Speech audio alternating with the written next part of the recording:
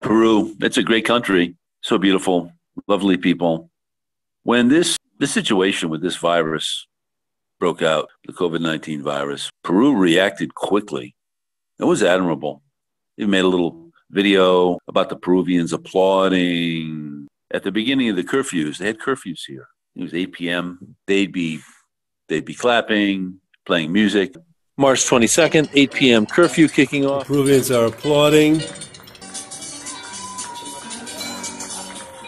They dutifully followed all the recommendations. They started, using social distancing.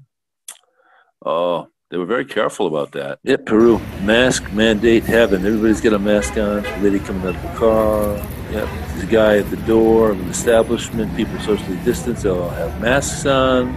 He comes out. He's got a mask on. He's got a thermometer. He's taking temperatures. He's spraying their hands with alcohol, some disinfectant. They step on a pad with their feet. Plexiglass before the cashiers. People, staff with visors on as well as masks. Stores, large and small, people would line up about 5.5 feet apart. They would just take care of everything they had to do. So they didn't go to the beach. They kept the streets clear on Sunday. There was a curfew on Sunday. Some days, men could leave their houses, Monday, Wednesdays, and Fridays. On Tuesday, Thursdays, and Saturdays, women could leave only their home. You couldn't be with more than one person from your family, taking temperatures, the whole thing with washing your feet before you enter an establishment. Wash your hands. It's unbelievable.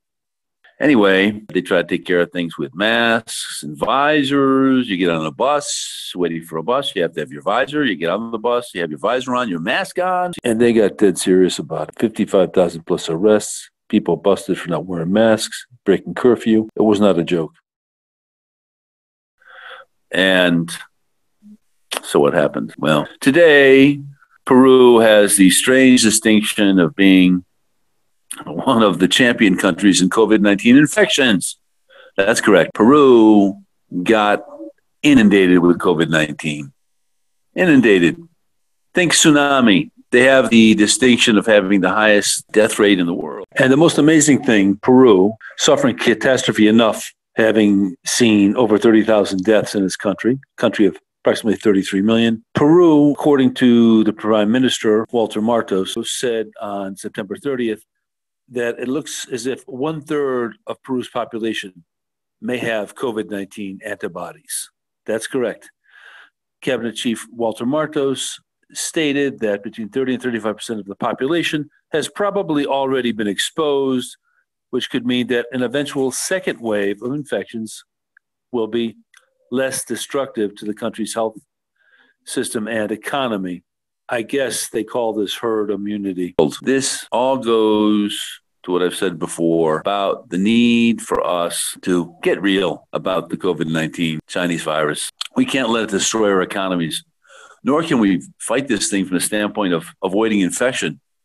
Would it be worth it? Eventually, we're all going to get sick and move on from it. So if you're all bent out of shape about what's going on with COVID-19 in the United States, don't be. Don't get on anybody's case about whether they've got a mask on or not. We've tried it in Peru, and look where it's left us. If you're mad at anybody, don't be mad at Trump. He didn't start this. It's that Winnie the Pooh guy in China. It's his baby. It's on him.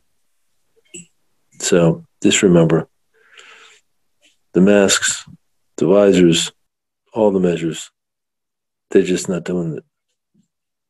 So let's get off this kick. Let's open up the economy in the country and get back to work and protect those who are most at risk. And let's take care of what we have to do, which is being able to have a powerful economy again.